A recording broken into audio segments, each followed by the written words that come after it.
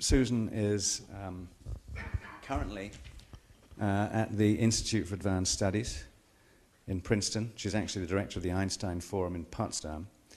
And her new book that she's working on is Moral Clarity, a guide for grown-up idealists, which is described as a defense, I hope this is correct, a defense of the moral language of the Enlightenment as a foundation for a liberal worldview robust enough to meet contemporary challenges. Thank you, Roger. You're welcome. All completely correct. I did want to say a couple of words about the discussion yesterday, and to some extent today, before I go into the two questions that Roger asked me to answer, having to do with morality without religion or with religion, or what one does instead or in addition, I cannot help but feel a real sense of foreboding in this conference that I didn't expect to find, although I've learned quite a lot. One of the most shocking statements that I've heard in the last couple of days was that of Steven Weinberg, that the crazy old aunt of religion is on her last legs and we might miss her when she goes. Now, for an extremely distinguished scientist who values statements based on evidence and not on wishful thinking, I had to wonder where he was getting his information, because although this might have been a statement you would make 25 years ago, it's certainly not a statement that makes any sense now, when we all know the rise in religion, and not just in religious participation, but fundamentalist religion, is the most interesting and surprising fact of the last, let's say, decade at the least. Now, it seems to me we have two choices. We can pull up the barricades, see ourselves as the Irish monks in the 6th century holding out the bits of treasures of civilization and wisdom in front of the barbarians, and occasionally shout beyond the walls as to, for the couple of people that might still be around to listen. Or we can do something quite different, which is to ask ourselves what it is that they're seeing that we're not, what it is that's missing in our culture that they're getting from somewhere else. This is not simply a tactical consideration, although it is also a tactical consideration. Conferences like these and with this sort of subject are called because I think there's a perceived sense of crisis, and it's an international one. But I'm a bit reminded here of a conference on similar issues that was called about 10 days before the 2004 election in New York City. I know Richard Dawkins was there. Nobody else in this. Were you there? Sorry, forgot. And the conference was titled Us Versus Them. Now, there's the sort of interesting spectacle of the idea that a bunch of intellectuals sitting in New York could somehow, in a last-minute action, influence the tide of the election that everybody was frightened to, but we all came from various places and were committed to trying to do so. But as I sat there watching people preaching to the converted with rather lack of understanding of what was going on in the rest of the world, I walked out and said, boy, if this is us, they're going to win. So it's partly a tactical question, but I don't believe that we can change our tactics unless we genuinely change our attitudes. Richard Dawkins is staring skeptically. Yes, I do mean, no, he does not say, I haven't said anything that'll offend you yet, good, because I'm about to, namely, I do think that what's going on in the world needs to be treated with at least the respect that's necessary in order to get some more understanding, and that is what I'm trying to do in the book that I'm currently working on. So in order to answer the first question Roger asked, can we be good without God, I want to start with a biblical reference, enough to provoke some of you, I'm sure, and not just any old biblical reference, but one from a place dear to the hearts of fundamentalists, namely the story of Sodom and Gomorrah. Just about everybody knows that the cities were destroyed completely. Lot's wife turned into a pillar of salt for even looking at them backwards. The sin that did them in, by the way, is something you don't need to be a believer to abhor. We're not talking about fornication or multiple orgies here, but about the Sodomites' demand to drag out and gang rape two strange visitors to whom Lot gave shelter. The strangers turned out to be angels, which is the Sodomites' undoing, but their transgressions were pretty severe, even if you believe neither in God or the ancient rights of the guests. Now, what fundamentalists rarely tell you is what happens when Abraham goes to these dens of iniquity or stands before them and has his finest hour. God reveals his plan to annihilate the two cities, and Abraham speaks up. What if there are 50 innocent people among the sinners? The judge of all the earth, he says, cannot act so unjustly as to let the innocent and guilty suffer alike. Well, the judge of all the earth agrees. If there are 50 righteous people in Sodom, he will leave the city alone. And then Abraham answers, well, surely the Lord isn't a pedant, right? What if the number turns out to be smaller? Would he destroy the whole city for a lack of a mere 5? The answer is obvious. The Lord will save Sodom if there are 45 righteous people in it. And Abraham quits after bargaining God down to 10. Two things about his behavior stir hearts like mine.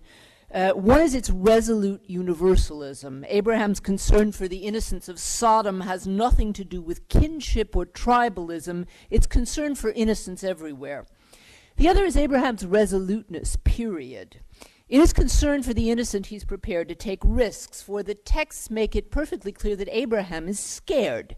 His words are neither proud nor wheedling, but the plea of a servant towards a master who could extinguish him with a glance. Here I venture to speak to my Lord, I who am but dust and ashes, is what he says when he gets the negotiation going. Oh, let the Lord not be angry if I go on, is what precedes the line that bargains down to 30. Now, it's striking that Abraham seems more frightened when he pleads for the unknown Sodomites than when he prepares to follow the Lord's command to kill his own son. This text is likely to be more familiar, and the binding of Isaac is the thing that sustains fundamentalists of every color. When a voice calls you to take your son, your only son whom you love, and journey to a distant height which will be indicated later, you saddle up your ass and do it, secure in the faith that the Lord will solve whatever problems arise on the way. And however long Jewish, Christian, and Muslim theologians struggle to find multiple meanings in this text, the dominant seems to be this one. Abraham's unquestioning willingness to heed God's command to sacrifice the thing he loved most is what qualified him to become the father of what are called still the Abrahamic faiths. Kant's comment on the passage, by the way, was unequivocal. Abraham should have reflected and considered that whoever could ask him to do that can't be God. Now, I have no qualms about being partisan. The Abraham who risks God's wrath to argue for the lives of unknown innocents is the kind of man who would face down an unjust tyrant anywhere. He's deeply human in the best of all senses, and neither his fear nor his frailty stands in the way of his own reason. He's reverent but not deferential, for his faith is based on his moral backbone, not the other way around. He is, in short, what I like to call an Enlightenment hero. As Kierkegaard taught us, the Abraham who takes his son to Mount Moriah left ethics and enlightenment behind. But I'd be cheating if I tried to argue that the Abraham at Sodom and Gomorrah was the genuine or the more central one. I bring these two stories up to show that the Old Testament itself is magnificently equivocal. Both stories are part of our repertoire, anchored very firmly in the first book of the Bible on which so many others in all three faiths depend. And though religious thinkers will fight fiercely to show its standpoint to be the one religion really sanctions, each religion has signposts pointing both ways. On the one hand, towards a fundamentalist, authoritarian strain that insists if you want to be faithful, you have to crucify your intellect, that is, to believe just because your belief is absurd. And on the other hand, each of the three Western religions has a rationalist tradition which begins from the recognition that no law applies itself, ever. Supposing you take revelation as authoritative, it still has to be interpreted. And most of what we know today as scholarship began in the attempt to figure out how law, which meant religious law at the time, applies to the world.